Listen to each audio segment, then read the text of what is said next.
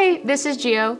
Today we're going to be talking about Ruth, specifically chapter 1, verses 6 through 22. Right now in the story, we see that Naomi and her daughters-in-law, Orpah and Ruth, they're all traveling back to Naomi's hometown. And at this point, they've been through a lot. They're all widows, they've experienced a lot of pain, a lot of loss, and are probably super confused on what's going to happen next. So Naomi tells them on the way there that they should just go back home, because she doesn't see what future they would have if they stayed with her. So Orpah does go back home, but Ruth says this instead: "Don't urge me to leave you or to turn back from you. Where you go, I will go, and where you stay, I will stay. Your people will be my people, and your God, my God." So Naomi said all right. She saw that Ruth was going to stay with her, and Ruth decides to stay even though she doesn't know what the outcome is going to be. And maybe it's not the same life circumstances, but a lot of times we don't know what the outcome is going to be either.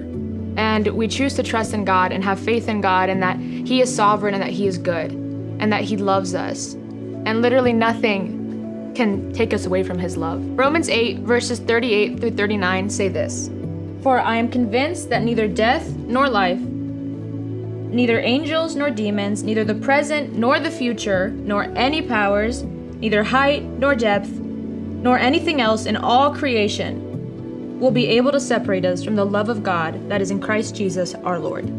When we keep reading in Ruth, we see that their expectations were totally exceeded. Even though they arrived to the town and Naomi was upset and incredibly discouraged, God did really great things in their lives. And I think for us, we can be encouraged with the fact that as God's children, God is for us, God is with us, and God loves us. And that there is a plan, and that there is a place, and even though we may not see it now, God can transform something that's a really dark and ugly present into a great future that not even we could imagine. So be encouraged with that, and encourage someone else with that great news. I look forward to hearing what else you guys think as you keep reading through Ruth, and have a great day.